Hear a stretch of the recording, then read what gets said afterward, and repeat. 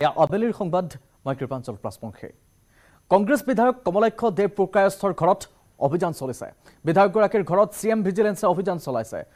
চলাইছে জিএসটি বিভাগে কৰিমগঞ্জৰ বিধায়ক কমলাক্ষ দে পুৰকায়স্থ 12 জনীয়া দল এটাই অভিযান চলাই আছে ধাৰাবাহিকভাৱে কৰিমগঞ্জ চহৰৰ সুভাষ নগৰত অভিযান চলিছে চাহ বাগিচা ক্ৰয় কৰাত খেলিমেলিৰ অভিযোগ আছে কিছুদিন ধৰি মুখ্যমন্ত্ৰীৰ তদাৰকী শাখাৰ দলে চাহ বাগিচা সহ বিভিন্ন ঠাইত কেইবাবাৰো অভিযান চলোৱা দেখা গৈছিল আনকি বিধায়ক কমলাক্ষ দে পুৰকায়স্থৰ তেওঁৰ ভাতৃ পত্নীকো গুৱাহাটীলৈ মাতিনি জেৰা চলাইছিল এটা প্ৰশ্ন হৈছে কমলাক্ষই কৈছিল যে এইখন বাগিচা আমি কেইবাগৰাকীও মিলি কিনিছো এখন মই নিজে কিনা নাই ইয়াৰ সকলো ডকুমেণ্টছ তেওঁৰ হাতত আছে কিন্তু কংগ্ৰেছ বিধায়ক কমলাক্ষ দে পুৰকায়স্থৰ সেই কথাত আশ্বস্ত হ'ল নে আকৌ অভিযান চলি আছে বিধায়কগৰাকীৰ ঘৰত সিএম ভিজিলেন্সে অভিযান চলাইছে জিএসটি বিভাগে অভিযান চলাইছে কমলাক্ষ দে পুৰকায়স্থৰ কৰিমগঞ্জৰ বিধায়ক তেখেত 12 জনীয়া দল এটাই ধাৰাবাহিকভাৱে অভিযান চলাই আছে কৰিমগঞ্জ চহৰৰ সুভাষ নগৰৰ ঘৰটোত অভিযান অব্যাহত আছে দৃশ্য আপোনাক দেখুৱাইছো এয়া চলাট কৰা হৈছে সকলো ঠাইলৈ গৈছে জিএসটি বিভাগৰ লগত আছে সিএম ভিজিলেন্সৰ দলো আছে চাহ বাগিচা ক্ৰয় কৰাত খেলিমেলিৰ অভিযোগ আছে আৰু কিছুদিন ধৰি মুখ্যমন্ত্ৰীৰ তদাৰকী শাখাৰ দলে চাহ বাগিচা সহ কেইবাবাৰো বহু ঠাইত অভিযান চলোৱা দেখা গৈছিল বিধায়ক কমলাক্ষ দে পুৰকায়স্থ তেওঁৰ ভাতৃ পত্নী সকলোকে গুৱাহাটীলৈ মাতি জেৰা চলাইছিল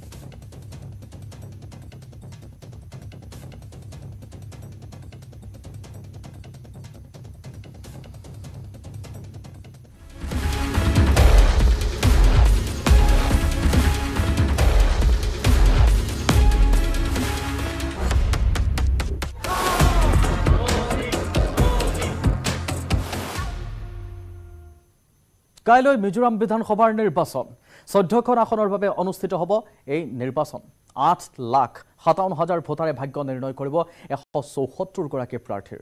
এমএনএফ জেডপিএম আৰু কংগ্ৰেছৰ মাজত তিনিকোণীয়া যুঁজৰ সম্ভাৱনা আছে এইবাৰ 4টা সমষ্টিত প্ৰাৰ্থিত্ব দিছে আপে আমি আপোনাক গ্ৰাফিকেলি দেখুৱাইছো এমএনএফৰ চৰকাৰ যিহেতু মিজোৰামত আছে 3 ডিচেম্বৰত ঘোষণা হ'ব নিৰ্বাচনৰ ফলাফল 1274টা ভোট কেন্দ্ৰত নিয়োগ কৰা হৈছে 5000 পলিং বিষয়াক দেওবাৰৰ দিনটোত 86টা ভোট কেন্দ্ৰলৈ ৰাওনা হৈছে পলিং বিষয়া আজিও ভোট কেন্দ্ৰলৈ ৰাওনা হ'ব একাংশ পলিং বিষয়া মিজোৰামৰ লগতে ছত্তীশগড়তো কাইলৈ অনুষ্ঠিত হ'ব প্ৰথম পৰ্যায়ৰ ভোট গ্ৰহণ আনফালে আমি কালিৰ দৃশ্য দেখুৱাইছিলো জ্যেষ্ঠ সাংবাদিক বিজু কুমাৰ ডেকাৰ সহায়ত যে কেনেধৰণে তেওঁলোকে সৰ্বধৰ্ম প্ৰাৰ্থনাত সকলো দল নিৰ্বিশেষে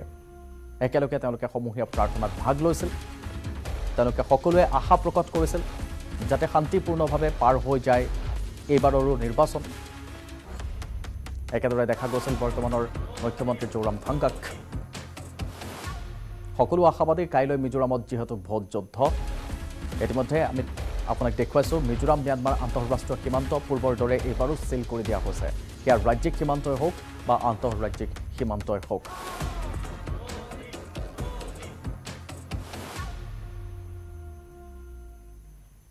আৰু মিজোৰামৰ নিৰ্বাচনৰ বাবে সীমান্ত সিল কৰা হৈছে মিজোৰামৰ আন্তঃৰাজ্যিক আৰু আন্তঃৰাষ্ট্ৰীয় সীমান্ত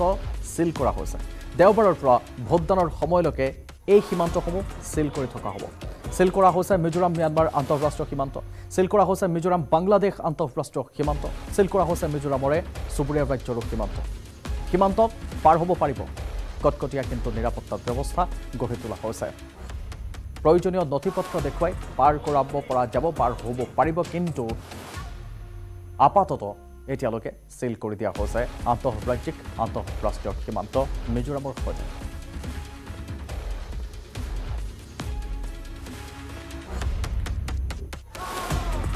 আৰু এয়া মিজোৰামৰ আন্তঃৰাজ্যিক আন্তঃৰাষ্ট্ৰীয় সীমান্ত সিল কৰাৰ আপোনাক খবৰ দেখুৱাইছো দেওবাৰৰ পৰা ভোটদানৰ সময়লৈকে অৰ্থাৎ মঙলবাৰৰ ঠিক সন্ধিয়া 5 বজালৈকে সিল থাকিব এই আন্তঃৰাষ্ট্ৰীয় আৰু আন্তঃৰাজ্যিক সীমান্ত কটকটীয়া নিৰাপত্তা ব্যৱস্থা গঢ়ি তোলা হৈছে মিজোৰামৰ সৈতে চুবুৰীয়া ৰাজ্যসমূহো এতিয়া সীমান্ত সিল কৰি দিয়া হৈছে আন্তঃৰাজ্যিক আন্তঃৰাষ্ট্ৰীয় সীমান্ত সিল হৈ আছে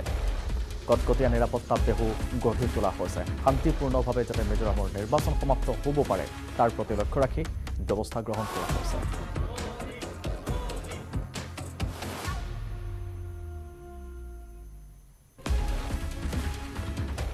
doing the dispatch. We have 321 polling stations, so all the polling parties have come to the dispatch centers, and some of the ACs have, all the parties have moved also. So we have 12 ACs, out of which Tuiwal and South 3 are the little far away, so they have moved first. And now here, when a polling party comes, they collect their material, they collect their EVM, they check that everything is in place, and then they meet their respective police personnel, they meet their respective assigned vehicle, and then they form the team, and then they move to the polling station. So today they will reach the polling station, and then they are to stay there in the night. And tomorrow morning at 5:30 a.m. the process will start. 5:30 a.m. the mock poll will start, and then 7 a.m. we will have the final beginning of the election. So 7 a.m. to 4 p.m. will be the voting time. So it is my appeal to everybody that do come out and vote. It's an important opportunity which comes once in 5 years. So.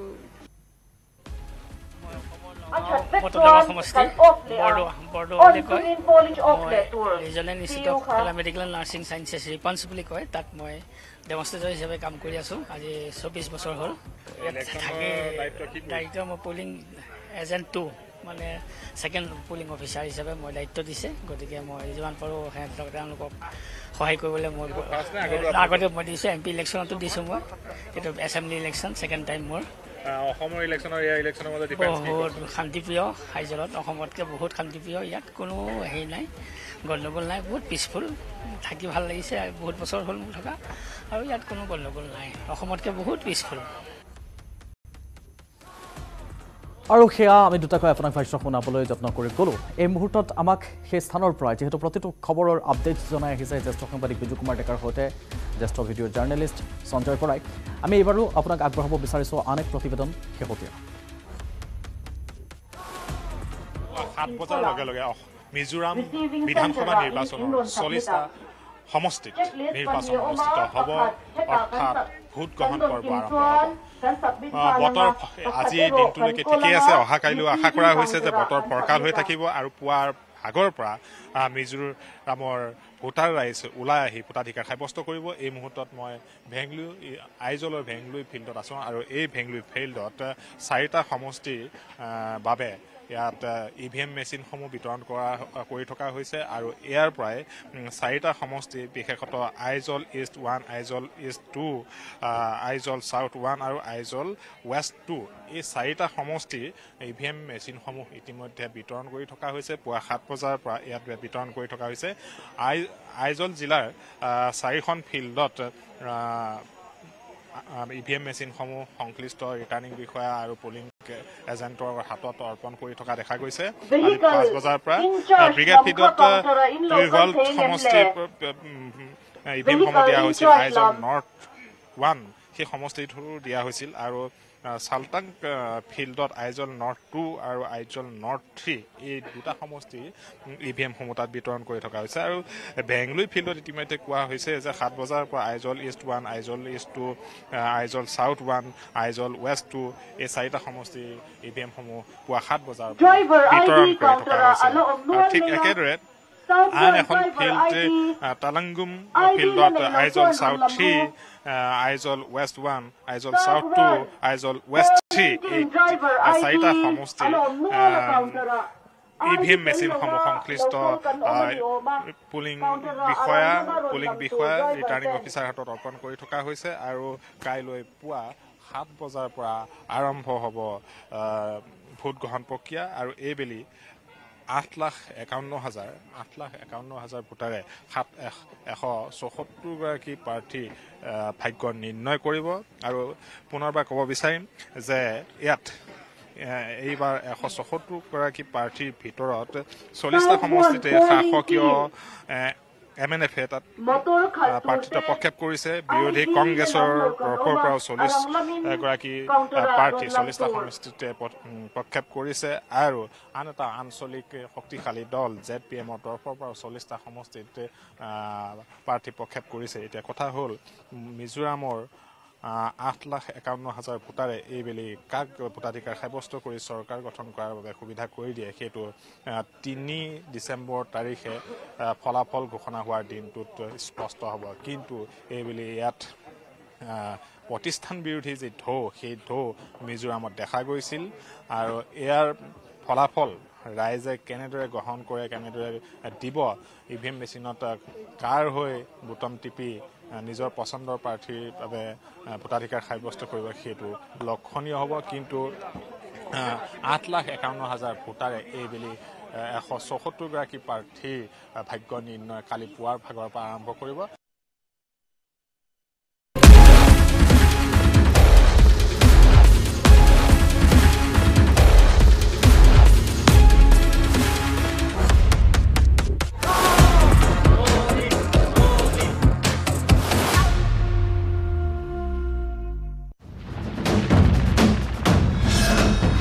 ভাৰতৰ গৌৰৱ গোটেই বিশ্বতেই ইয়াৰ সন্মান strong মানে Maithon steel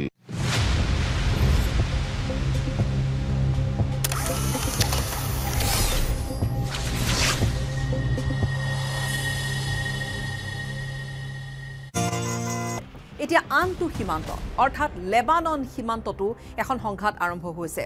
উমিকৈ সেই সংঘাতৰ জুইকুৰা আজি কিছুদিন ধৰি 7 অক্টোবৰ যেতিয়া হামাছে আক্ৰমণ কৰিছিল সেই দিনটোৰ পৰাই কৰবাত নহয় কৰবাত সংঘাত সৰুহুৰাকৈ চলি এতিয়া লেবানন সীমান্তত লেবাননৰ এটা সন্ত্ৰাসবাদী সংগঠন আৰু হামাছৰ সহযোগী বা হামাছৰ সমৰ্থক বুলি ক'লেও ভুল নহব এটা অন্যতম সন্ত্ৰাসবাদী সংগঠন হেজবুল্লাই আক্ৰমণ কৰিছে ইজৰাইলৰ ওপৰত আৰু ইজৰাইলেও সম্পূৰ্ণৰূপে ইয়াৰ প্ৰত্যুত্তৰ দিছে অৰ্থাৎ লেবানন সীমান্তত লেবাননত থকা হেজবুল্লাৰ আৰু ইজৰাইলী সেনাৰ মাজত এতিয়া আন এখন সংঘাত আন এক সীমান্তত দেখা গৈছে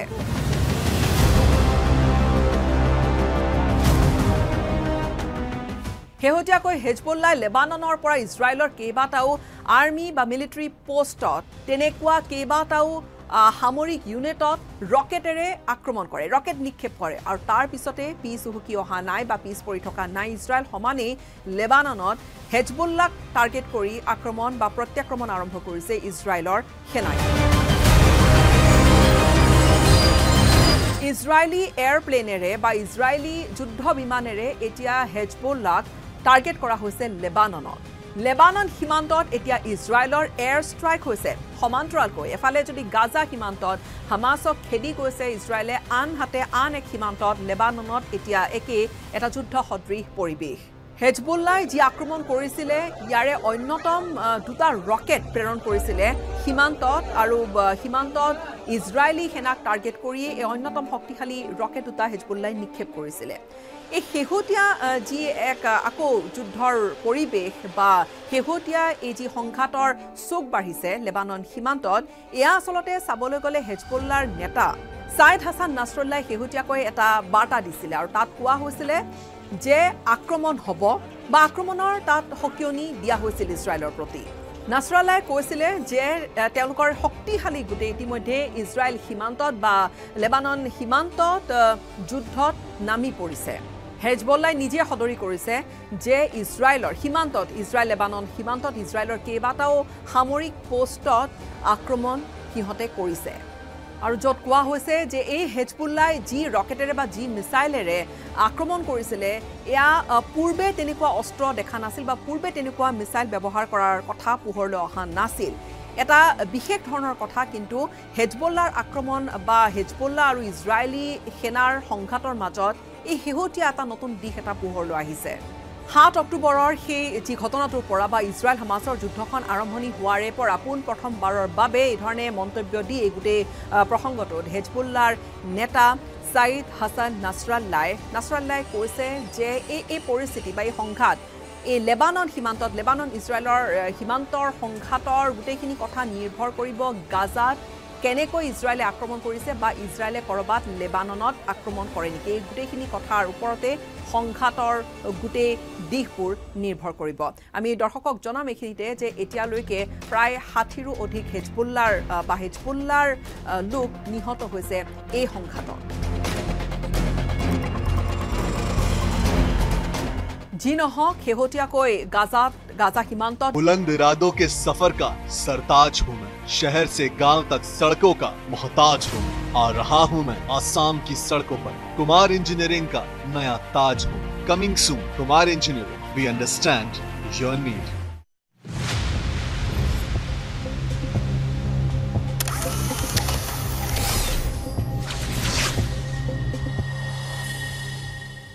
নগাঁও চিকিৎসা মহাবিদ্যালয়ত উত্তপ্ত পৰিস্থিতি শিশু বিক্ৰী কৰিবলৈ অহা দম্পতীক আটক কৰিছে আৰক্ষীয়ে আৰক্ষীৰ জালত জহিৰুল ইছলাম আৰু সুলতানা বেগম দ্বিতীয় পত্নীৰ নৱজাতকক বিক্ৰীৰ চেষ্টা কৰিছিল জহিৰুলে দ্বিতীয় পত্নী শামসুল নেহা ভৰ্তি হৈ আছে NMCHত ৬০,০০০ টকাত নৱজাতকটিক বিক্ৰী কৰাৰ চেষ্টা চলাইছিল অধ্যক্ষ ডক্টৰ মিহিৰ কুমাৰ গোস্বামীৰ তৎপৰতাত আৰক্ষীয়ে আটক কৰিছে দম্পতীক ধৃত জহিৰুল আৰু সুলতানাৰ ঘৰ নগাঁৱৰ জুৰিয়াত বুলি জানিব পৰা গৈছে আমি এই মুহূৰ্তত আপোনাক দৃশ্য দেখুৱাইছো নগাঁও চিকিৎসা মহাবিদ্যালয়ত ইয়াৰ পূৰ্বে বহু অভিযোগ উত্থাপিত হৈছিল শিশু বিক্ৰীৰ সেই সময়ত কোনোবাই নস্বাত কৰিছিল কোনোবাই ধৰা পৰিছিল কোনোবাই মুখা খুলিছিল কিন্তু নগাঁও চিকিৎসা মহাবিদ্যালয়ত সঘনাই এই ঘটনা সংঘটিত হৈ আহিছে শিশু বিক্ৰী কৰিবলৈ অহা দম্পতীক এবাৰ আৰক্ষীয়ে আটক কৰিছে আৰক্ষীৰ জালত এইগৰাকী জহিৰুল ইছলাম আৰু সুলতানা বেগম দ্বিতীয় পত্নীৰ নৱজাতকক বিক্ৰীৰ চেষ্টা কৰিছিল জহিৰুলে আৰু দ্বিতীয় পত্নী শামসুল নেহা ভৰ্তি হৈ আছে এতিয়া NMCHত ৬০,০০০ টকাত নৱজাতকটিক বিক্ৰী কৰাৰ চেষ্টা চলাইছিল আমি বিষয়টোক লৈ আৰু অধিক জানিবলৈ যত্নপৰ হ'ম আমাৰ সৈতে সংযুক্ত হ'ব নগাঁৱৰ জ্যেষ্ঠ সাংবাদিক নীলোৎপল বৰাই পৰৱৰ্তী সময়ত আমাক আটাইখিনি খবৰ শেহতীয়াকৈ জনাব অধ্যক্ষ ডক্টৰ মিহিৰ কুমাৰ গোস্বামীৰ তৎপৰতাত আৰক্ষীয়ে ইতিমধ্যে দম্পতীক আটক কৰিছে ধৃতগৰাকী জহিৰুল আৰু সুলতানা দুয়োগৰাকী নগাঁৱৰ জুৰিয়াত ঘৰ বুলি জানিব পৰা গৈছে বিষয়টোক লৈ চাঞ্চল্য অব্যাহত আছে এনেধৰণে জন্মদাত্ৰীয়ে সন্তান বিক্ৰী কৰাৰ এই ঘটনা এয়াই প্ৰথম নহয় নগাঁৱত প্ৰায় এনেধৰণৰ খবৰ শুনিব পোৱা যায় ৰূপহী হাতত সৌখিদিনা নৱজাতকক বিক্ৰীৰ অপচেষ্টা চলাইছিল আৰু এইবাৰ নগাঁও চিকিৎসা মহাবিদ্যালয়ত এই উত্তপ্ত পৰিস্থিতিৰ সৃষ্টি হৈছে শিশু বিক্ৰী কৰিবলৈ অহা দম্পতীক আটক কৰা হৈছে জহিৰুল ইছলাম আৰু সুলতানা বেগমক আটক কৰি সোধা পোছা অব্যাহত ৰখা হৈছে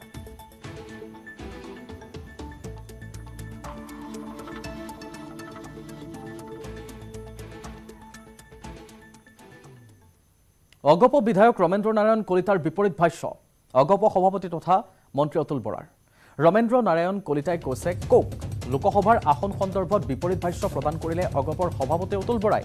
এতিয়ালৈ আসন সন্দৰ্ভত বিজেপিৰ সৈতে আলোচনা কৰা নাই বুলি মন্তব্য কৰি আজি ৭ বজাত অগপৰ বৈঠকত এই সন্দৰ্ভত আলোচনা কৰা হ'ব বুলিও ক'লে অগপৰ পৰা এজনো সাংসদ নাই এইবাৰ আমি সংসদলৈ প্ৰতিনিধি পঠিওৱাৰ চেষ্টা কৰি আছো বুলি মন্তব্য কৰিছে অতুল বৰাই এই মুহূৰ্তত আমি দেখুৱাইছো যে মুছলপুৰত ৰমেন্দ্ৰ নাৰায়ণ কলিতাই কৈছিল ৭ গৰাকীয়ে নিয়মমতে দিব লাগে কিন্তু ৪ গৰাকী অগপক দিব লাগিব ৪খন আসন দিব লাগিব অগপ বিধায়ক ৰমেন্দ্ৰ নাৰায়ণ কলিতাই যি ভাষ্য দিছিল তাৰ বিপৰীত ভাষ্য দিয়া দেখা গ'ল অগপৰ সভাপতি মন্ত্ৰী অতুল বৰাক তেওঁ কৈছে ৰমেন্দ্ৰ নাৰায়ণ কলিতাই কৈছে কোক লোকসভাৰ আসন সন্দৰ্ভত এতিয়ালৈকে আমি কথাই পতা নাই আজি আমি কথা পাতিম দলৰ ভিতৰত আৰু পৰৱৰ্তী সময়তহে বিজেপিৰ ওচৰলৈ যাম আমাক কেইখন আসন লাগে যেহেতু এতিয়ালৈকে সংসদত আমাৰ সাংসদ নাই গতিকে আমি চেষ্টা অব্যাহত ৰাখিছোঁ পৰৱৰ্তী সময়তহে এই বিষয়টোক লৈ আলোকপাত কৰা হ'ব বুলি মন্তব্য কৰিছে অতুল বৰাই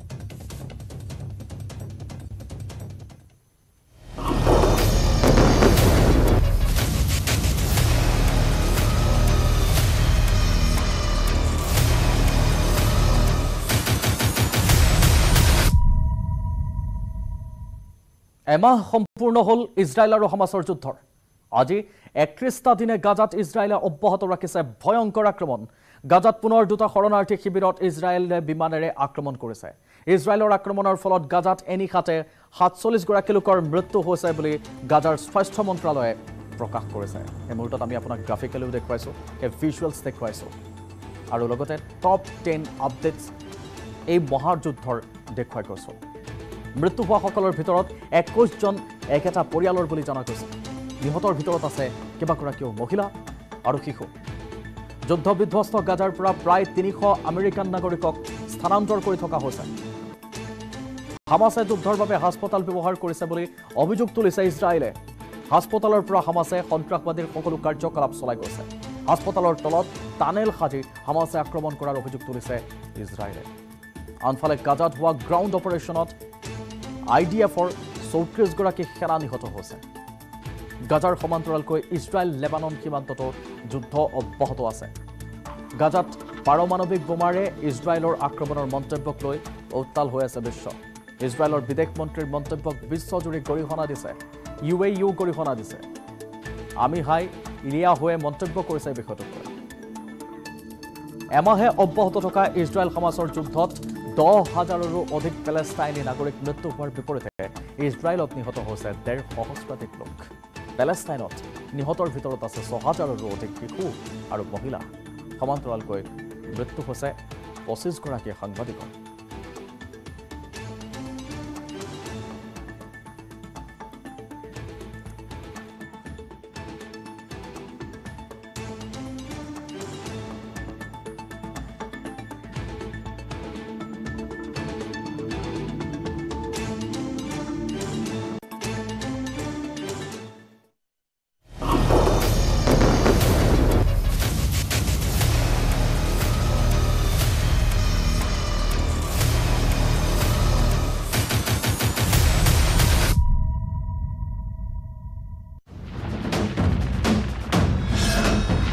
ভাৰতৰ গৌৰৱ গোটেই বিশ্বতেই ইয়াৰ সন্মান ষ্ট্ৰং মানে মাইথান ষ্টীল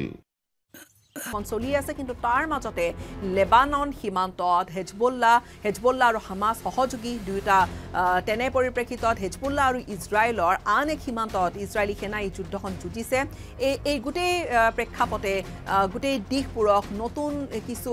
অংক ইয়াত আনি দিছে বা নতুন কিছু কথা ইয়াত আনি দিছে দেখা যাব যে অনাগত সময়ছোৱাখিনি কি ধৰণে আগবাঢ়ে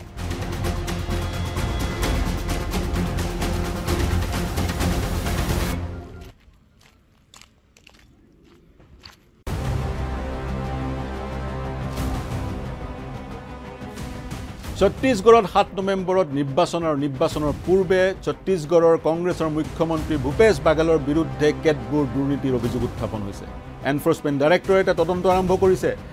জুলাইৰ প্ৰায় 2022 চনৰ জুলাইৰ প্ৰায় এনফোৰ্সমেন্ট ডাইৰেক্টৰেটে তদন্ত কৰি আছিল কিন্তু অতি সম্প্ৰতি মহাদেৱ লটাৰী কোম্পানীটো যেটো এটা অনলাইন লটাৰী কোম্পানী সেই কোম্পানীটোৱে 508 কোটি টকা মুখ্যমন্ত্ৰীৰ গৰাকীক আদায় দিয়াৰ কিছু তথ্য এনফোৰ্সমেন্ট ডাইৰেক্টৰেটে লাভ কৰা বুলি দাবী কৰে আৰু মুখ্যমন্ত্ৰীগৰাকীয়ে সেই ধন লাভ কৰিছিল নিৰ্বাচনী বৈতৰণি পাৰ হ'বলৈ বা নিৰ্বাচনত খৰচ কৰিবলৈ বুলি ইডিয়ে ক'ব খোজে অতি সম্প্ৰতি 5 কোটিতকৈ অধিক টকা জব্দ হৈছে ছত্তীশগড়ত আৰু সেই টকা এই মহাদেৱ নামৰ কোম্পানীটোৱে প্ৰেৰণ কৰিছিল বুলি ইডিয়ে ক'ব খোজে হাৱালা ট্ৰানজেকচনৰ যোগেদি ডুবাইৰ পৰা ছত্তীশগড় পাইছিল গৈ সেই টকা এই দাবী এনফোৰ্সমেন্ট ডাইৰেক্টৰেটৰ জুলাইৰ প্ৰায় 2022 চনৰ জুলাইৰ প্ৰায় তদন্ত আৰম্ভ হৈছিল আৰু এই তদন্তত 450 জনক গ্ৰেপ্তাৰ কৰা হৈছে 72টা গোচৰ ৰুজু কৰা হৈছে 191টা ল্যাপটপ উদ্ধাৰ কৰা হৈছে 850টা মোবাইল ফোন উদ্ধাৰ কৰা হৈছে 200খন ATM ইডিৰ হাতত পৰিছে আৰু 1.5 কোটি টকাও ছত্তীশগড়ৰ বিভিন্ন অঞ্চলৰ পৰা উদ্ধাৰ হৈছে প্ৰধানমন্ত্ৰী নৰেন্দ্ৰ মোদীয়ে ক'ব খোজে কংগ্ৰেছে মহাদেৱ বুকু নেৰিলে কংগ্ৰেছে ক'ব খোজে এয়া ইডি বিজেপিৰ সুতলিপিত পৰিচালিত হৈছে আৰু যেহেতু বিজেপি সংকিত হৈছে যি পৰাজয় সেই পৰাজয় অনিবাৰ্য পৰাজয়ৰ পৰা হাত হাৰিবলৈ ইডিক ব্যৱহাৰ কৰি বিজেপিয়ে নিৰ্বাচনী বৈতৰণি পাৰ কৰিছে বুলি কংগ্ৰেছৰ অভিযোগ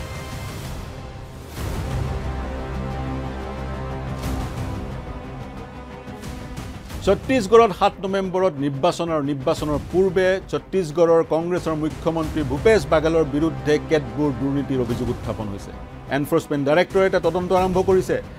জুলাইৰ প্ৰায় 2022 চনৰ জুলাইৰ প্ৰায় এনফোৰ্সমেন্ট ডাইৰেক্টৰেটে তদন্ত কৰি আছিল কিন্তু অতি সম্প্ৰতি মহাদেৱ লটাৰী কোম্পানীটো যেটো এটা অনলাইন লটাৰী কোম্পানী সেই কোম্পানীটোৱে 508 কোটি টকা মুখ্যমন্ত্ৰীৰ গৰাকীক আদায় দিয়াৰ কিছু তথ্য এনফোৰ্সমেন্ট ডাইৰেক্টৰেটে লাভ কৰা বুলি দাবী কৰে আৰু মুখ্যমন্ত্ৰীগৰাকীয়ে সেই ধন লাভ কৰিছিল নিৰ্বাচনী বৈতৰণি পাৰ হ'বলৈ বা নিৰ্বাচনত খৰচ কৰিবলৈ বুলি ইডিয়ে ক'ব খোজে অতি সম্প্ৰতি 5 কোটিতকৈ অধিক টকা জব্দ হৈছে ছত্তীশগড়ত আৰু সেই টকা এই মহাদেৱ নামৰ কোম্পানীটোৱে প্ৰেৰণ কৰিছিল বুলি ইডিয়ে ক'ব খোজে হাৱালা ট্ৰানজেকচনৰ যোগেদি ডুবাইৰ পৰা ছত্তীশগড় পাইছিল গৈ সেই টকা এই দাবী এনফোৰ্সমেন্ট ডাইৰেক্টৰেটৰ জুলাইৰ প্ৰায় 2000 यादों के सफर का